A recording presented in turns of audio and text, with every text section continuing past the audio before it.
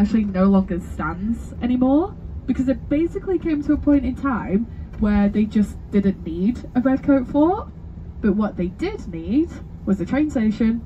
So they actually knocked down the original Redcoat Fort to make way for the train station, and then the town that just grew around the station basically just kept on the name of Fort William afterwards.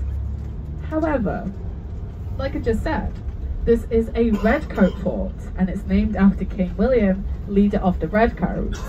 But as I previously told you guys, the Gaelic language was suppressed after the final Jacobite uprising. So, you might have noticed the difference in the road signs as we were entering into Fort William.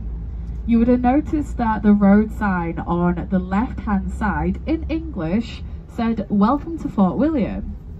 Now on the right-hand side, the road sign in Gaelic said, "Fáilte an Garrison."